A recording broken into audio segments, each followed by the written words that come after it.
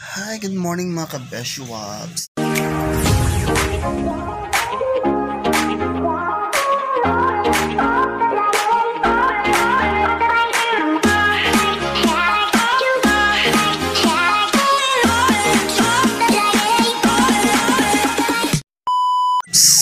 As you can see, I'm still sleeping. I think it's already, when is it?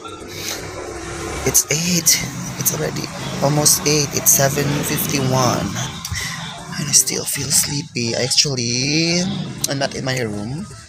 I'm in my mother's room. Nandito po ako sa kwarto ng mama ko. Kasi wala sila. Nandun sila sa sindangan. Kasi may inasikasang importante. Kasama yung kuya ko. So dahil ako kahapon ay wala sa mood. Very lazy. Kaya naiwan ako. Ako lang mag-iso. So kagabi nag-noodles ako. Ngayon, iwan ko kanong breakfast ko. So, diba?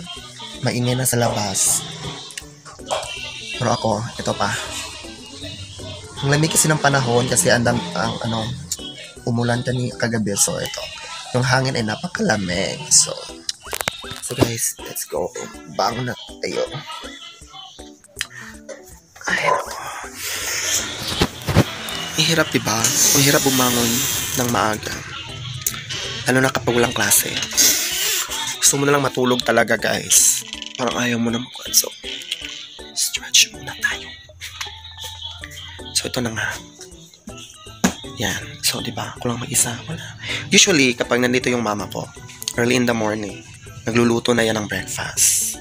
Pero ngayon, kasi wala siya. So, ako magluluto. Tingnan natin kung anong meron dito sa kusina. Ayan, may saging. Ayan, may saging kami. So, wala talaga guys. Tingnan nyo.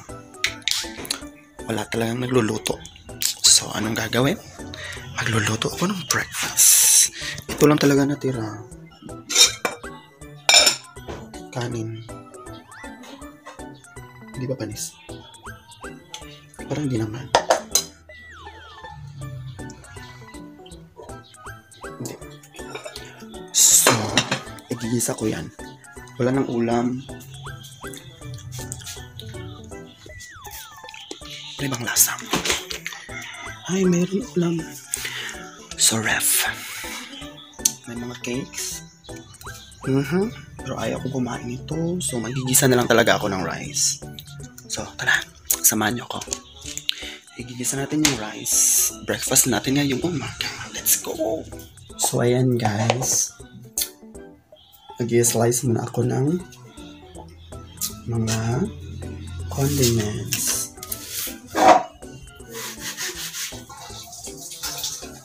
So, this will be a very simple ginisang kanin. So, may garlic, may onion, oyster sauce, magic sarap, mga patis at suka at toyo at suka tapos itlog. So, slice muna tayo.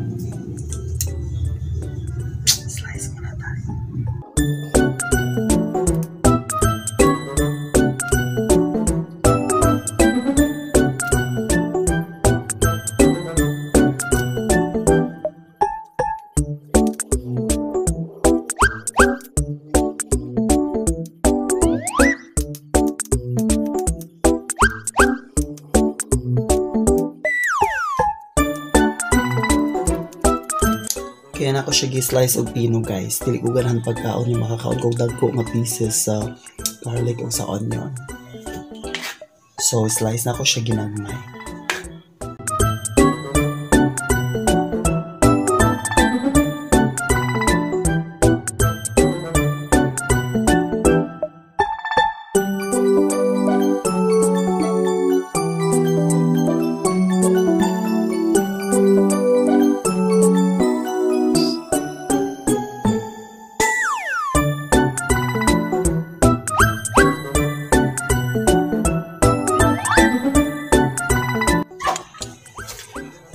I don't know if it's only me or kayo rin. naiiyak kapag nagsaslice ng onion. Sakit sa eyes. Kaya nagwawash muna tayo ng hands. Sakit talaga sa eyes, guys. Ito talaga yung weakness ko pag nagsaslice ng onion. Sakit sa eyes. Anyways, tapos na tayo mag-slice. Hindi yan professional, hindi ako chef. So, yung pag-slice ay parang hindi rin professional. So, ito na. Yung rice na lang. So, dahil ako lang mag-isa, parang sira na to.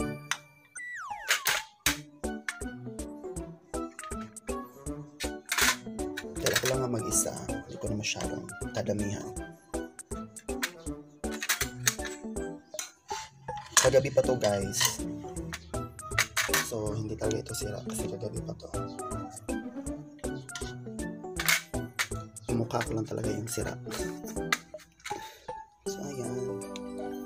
Okay na yan. Ako lang mag-isa. Tagan natin.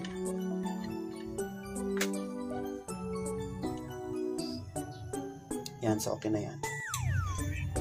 So, ito na, guys. Magluluto na tayo. Sorry kapag kasi pangit ng angulo.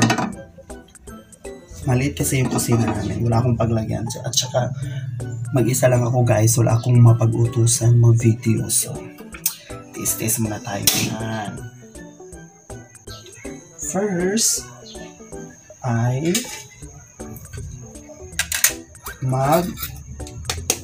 gagawa muna ako ng ano ba tawag dito? Scrambled egg. Scrambled egg muna. Kasi ano ko siya, i-mix ko siya sa aking fried rice. Fried rice a la Bon. Ewan ko sa inyo, pero ako kasi nagda-drop ako ng kaunting amount ng egg doon sa mantika para maano ko kung mainit na ba siya. At yan, mainit na nga.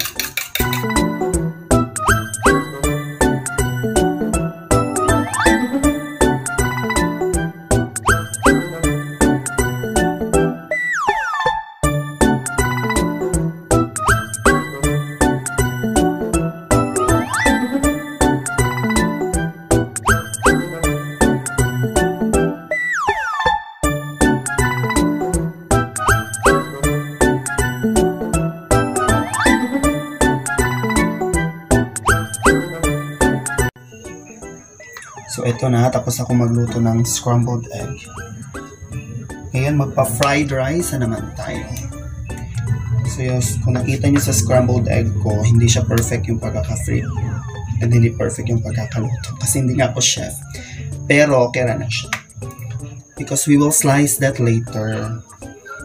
Now, I will make my own version of fried rice. So, if sa tingin nyo mali, mali talaga. Version ko to So, iba-iba po tayong version ng pagluluto. So, ito ay version ko. So, let's start.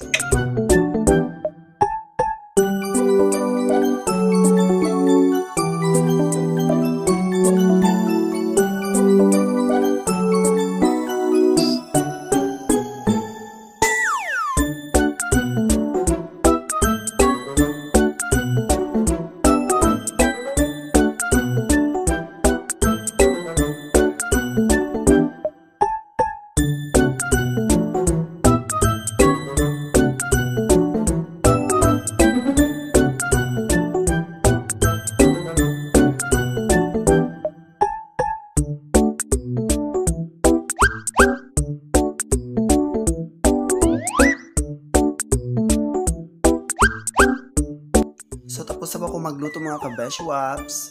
So, ito na yung breakfast ko for today. Let's take a look.